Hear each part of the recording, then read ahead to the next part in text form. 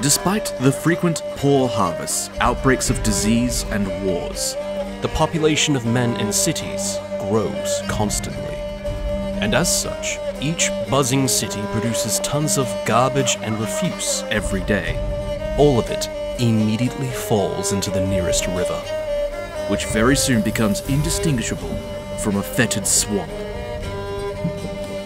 Not a single normal creature could survive in this stinking hell of rotten food, trash, and raw sewage. But with time, it can become home for the harshest of things.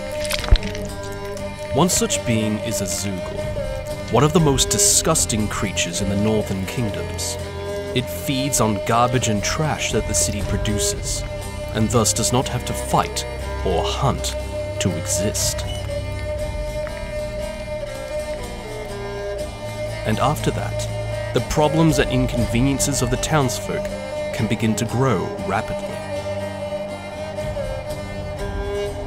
At first, careless drunks and vagabonds disappear, who are idling around the city walls after sunset.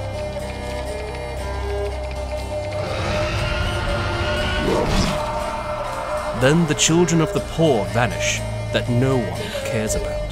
When left to grow unchecked, a Zeugl can grow bold and corpulent, growing so hungry and immense, it lurks even closer to the city walls, until one day, it drags to its lair a curious Novigradian merchant who decided to pay a visit to the town at the worst time. And only then did the citizens begin to consider the Stygian creature as a serious threat. Therefore, an announcement with an impressive wax seal quickly appeared on the main square's notice board. It promises a decent reward to a brave soul, one who isn't afraid to save the inhabitants from this beast. However, there are not that many volunteers willing to crawl knee-deep in filth and garbage, only to be devoured alive by a tentacled creature the size of a barn. The Witcher, known as Geralt of Rivia, notices the note on the board. The reward is too small for such a dangerous and ugly thing.